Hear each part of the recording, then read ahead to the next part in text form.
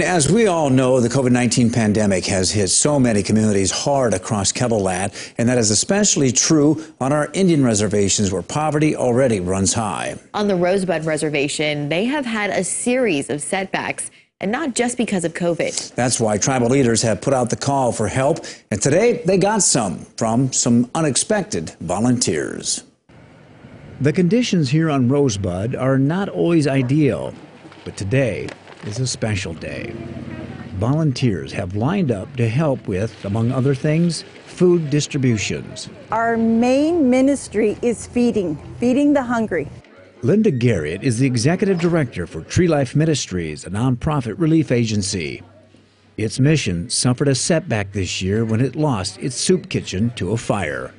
Since COVID, it has been serious for our ministry. We have had no revenue, but by the grace of God, our donations have maintained. Some of those donations arrived today in the form of a check from inmates at the state penitentiary who raised $4,000 through pizza parties. They also donated 200 wooden toys and 200 hats, all handmade by some of the inmates. The children are going to love those toys. They're going to love knowing that those hats and gloves were made especially for them. How exciting. How exciting. There you go. That's what they want to see. They want to see their communities helped. This helps them and helps all of us when we are able to give back to a community.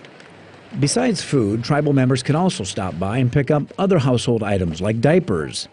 That's important to Angelica Steed, who is a single mother of 6. It's a good feeling to have someone that will help you out when you need it.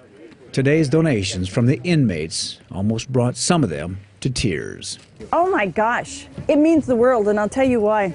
Because these are friends and family that are in those penitentiaries. And when they're giving to us, we know it's us. They know it's us they're giving to. And so we wholeheartedly, with a warm heart, a warm handshake, are able to just say thank you. Thank you so much. And there is another big need on the reservation right now, and that is the ability to stay warm. Tomorrow, we're going to show you how some volunteers are helping out in that cause, and it involves chopping wood, a lot of it.